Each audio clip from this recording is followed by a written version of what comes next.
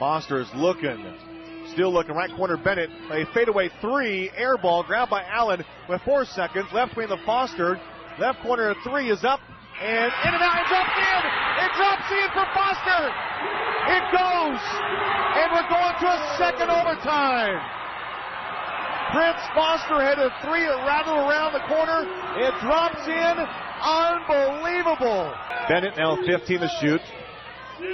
Picks up his dribble. He'll lob it. Now to Gudul on the baseline. Backing down Smith. Goes in the lane. A little jump hook is good by Omari Gudul. Back up top to Smith. Shot clock to game clock. Virtually the same now for Tarleton. They can win the game with a jumper here. 20 seconds left.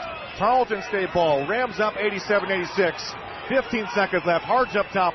A handoff now. Now Harge will hold on to it. Harge 11 seconds. He's got the dribble. Dribbles in. Down the lane. Stumbles. Goes up. Blocked from behind by Foster. Loose ball in the lane. Grabbed by Reed. He goes up. Missed it. Loose ball tapped out. Grabbed by the Rams. It's grabbed by Quay Keene. And the Rams have won. Well, you know, for starters, we didn't execute very good like we did against Kingsville, you know. That's not the shot that we had wanted originally over in the corner. But we did talk about Stedman going to the offensive glass.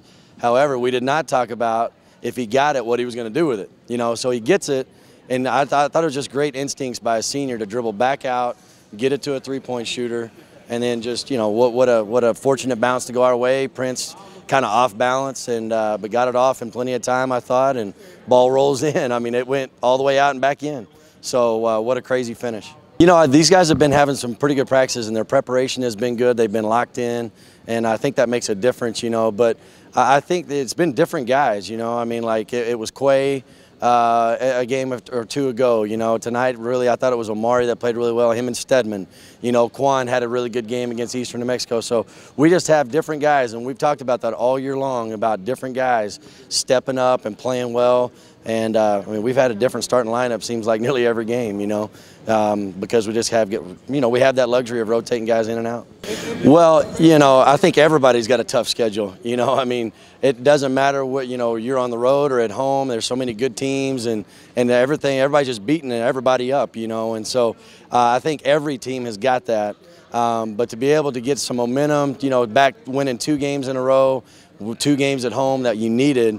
Now we got to go on the road, and we got to try to face some adversity where there's not a crowd that's cheering for us, cheering for the other team. But hopefully it will give us some momentum and some confidence going into Saturday's game at Commerce.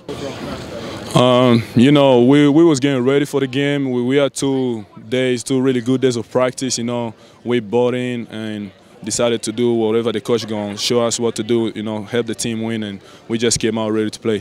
It really builds up our confidence because after winning against Tarleton here, we're going to be pretty confident, and we're going to come out tomorrow, get ready, get like good days of practice, and I think we're going to be ready to play the other teams.